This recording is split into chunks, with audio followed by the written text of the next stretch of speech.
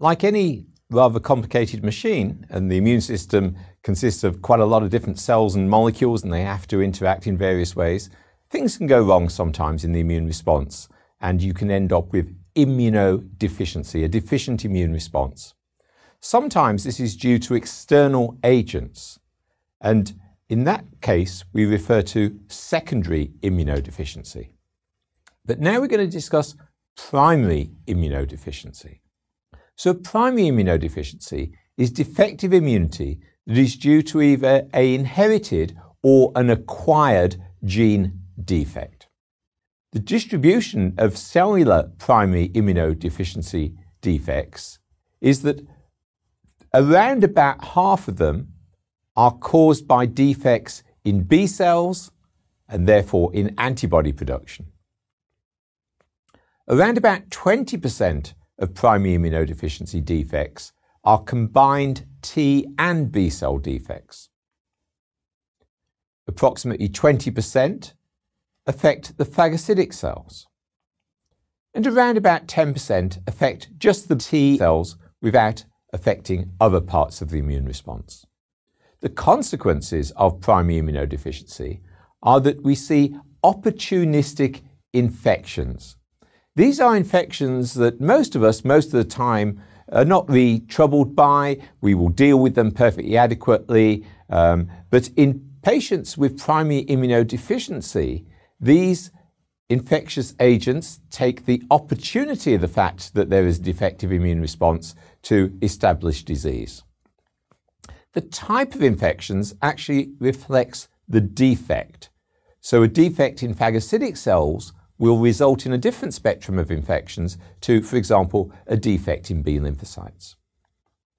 Immunodeficiency affecting T cells results in predominantly intracellular infections, for example, viruses, mycobacteria, and so forth. Whereas immunodeficiency affecting phagocytic cells and B cells and complement mainly results in extracellular bacteria. A little bit of background about primary immunodeficiency.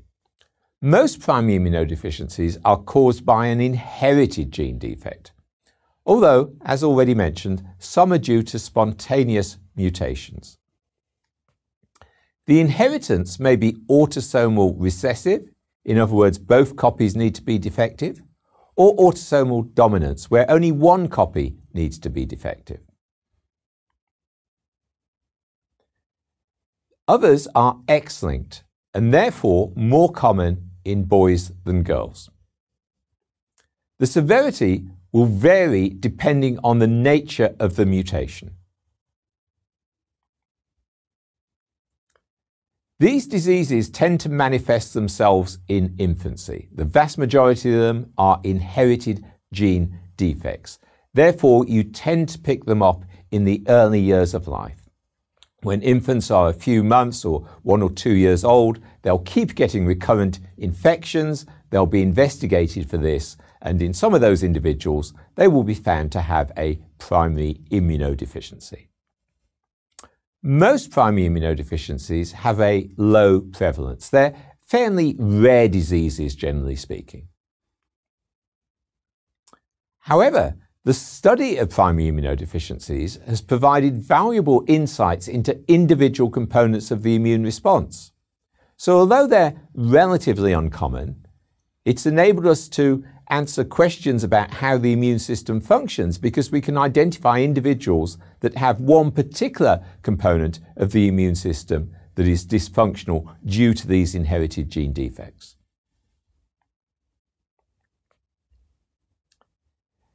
As already mentioned, quite a few primary immunodeficiencies are caused by genes that are present in the X chromosome, and therefore these diseases are more common in boys. And here is a list of some of the X-linked primary immunodeficiencies. And as you can see, there are a number of these, and we will be discussing some of these a little later in this lecture. Examples of primary immunodeficiencies that affect the innate response include complement deficiencies, paroxysmal nocturnal hemoglobinuria, hereditary angioedema, chronic granulomatous disease, myeloperoxidase deficiency, glucose 6-phosphate dehydrogenase deficiency, the leukocyte adhesion deficiency, Chediak-Higashi Syndrome, and a number of autoinflammatory disorders. Looking at complement deficiencies, any one of the many different complement components can be affected. For example, if there is a defective gene encoding the complement components C1q, C1r, C1s, C2, C3, C4, or factor I, there will be impaired clearance of immune complexes. And this can result in the condition systemic lupus erythematosus, which is an autoimmune disease. And typical infections seen when there is deficiency of these particular complement components include a number of pyogenic bacteria. Deficiencies in the later complement components, C6, C5, C6, C7, C8, C9, factor D, propedin, this will lead to a range of other types of infections, particularly disseminated Neisseria infections. MASP2 deficiency, one sees an increased incidence of Streptococcus pneumoniae, and in mannose binding lectin deficiency, which has quite a high prevalence for primary immunodeficiency, in fact it's one of the most prevalent primary immunodeficiencies, there is usually no consequence. So most people with mannose binding lectin deficiency don't even know they've got it. And the same is true of another relatively common primary immunodeficiency, which is selective IgA deficiency. Again, usually other parts of the immune response compensate for the lack, and one doesn't see a greatly increased incidence of particular infections.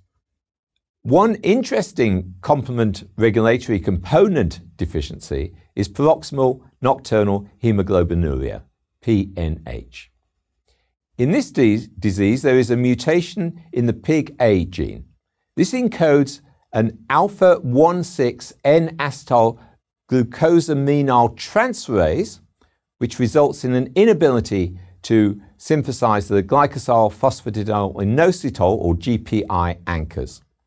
And a lack of these GPI anchors mean that complement control proteins CD55 and CD59 are absent from the surface of erythrocytes. And this means that these erythrocytes are susceptible to complement-mediated lysis. So normally, CD55, which requires a GPI anchor to hold it onto the cell surface of the erythrocyte, this molecule, CD55, inhibits the C3 convertase, which is necessary for complement activation. Likewise, CD59, which also requires a GPI anchor to hold it on the surface of the erythrocyte, this functions to prevent insertion of the membrane attack complex. So in the absence of these GPI anchors, neither of these molecules is present on the surface of the red blood cell, and the membrane attack complex can cause lysis of the red blood cell, resulting in PNH. Hereditary angioedema is due to a C1 inhibitor deficiency. C1 inhibitor is required to regulate the uncontrolled activation of the coagulation system. So in its absence, there is excessive clotting. It's also required to regulate the complement system, and in its absence, there is excessive production of activated complement components, resulting in inflammation and cell lysis. And it also is involved in regulating the kinin system. So there is excessive production of bradykinin and endothelial cell activation as a result. There are a number of gene defects that can affect phagocytic cells, and these are listed here. Defective genes for components of the NADPH oxidase can result in chronic granulomatous disease. And here we see a number of typical infections with an increased incidence and severity of disease with Staph aureus, Aspergillus fumigatus, Candida albicans, and so on. A defect in the CD18 beta subunit, CD18 is an integrin adhesion molecule, leads to leukocyte adhesion deficiency type 1. We see an increased incidence of pyogenic bacteria. In contrast, a defective gene for the GDP fucose transporter leads to leukocyte adhesion deficiency, or LAD2. Again, with an increased incidence of pyogenic bacteria. Kindlin-3 deficiency leads to leukocyte adhesion deficiency type 3, again with an increased incidence of pyogenic bacteria. And then a defect in the LIST gene leads to the disorder called Chediak-Higashi Syndrome. And a range of staphylococci and streptococci and other species are seen with an increased incidence in this condition. Let's have a look in a little bit more detail at chronic granulomatous disease. In the vast majority of patients, this is due to a defect in subunits of the nicotinamide adenine dinucleotide phosphate oxidase, the NADPH oxidase. It affects monocytes, macrophages, and neutrophils, and they fail to produce reactive oxygen intermediates that are required to kill engulfed microorganisms. The NADPH oxidase consists of a number of different subunits, as you can see here. The function of this oxidase is to produce reactive oxygen species that are involved in killing engulfed microorganisms. A defect in the gene encoding the GP91 FOX component of the NADPH oxidase is the X-linked form of this disease, because that gene is present on the X chromosome. The genes for the other components of the NADPH oxidase are found on the non-sex chromosomes, in other words, the autosomes, and the autosomal recessive P22 FOX, P47 FOX, P40 FOX, or P67 FOX variants of chronic granulomatous disease are caused by gene defects in these particular autosomal genes. In a minority of patients, rather than having gene defects in components of the NADPH oxidase, there can be genetic mutations in the myeloperoxidase or glucose 6-phosphate dehydrogenase genes. This leads to a similar but less severe phenotype in these patients. Turning now to leukocyte adhesion deficiency. As we've already heard, there are three types. LAD type 1 is due to a lack of the CD18 beta subunit of the beta-2 integrins. LAD type 2 is due to defective GDP fucose transporter and therefore an inability to fucosylate Sial-Lewis X structures. Whereas LAD type 3 is due to a mutation in the integrin activation molecule Kindlin-3.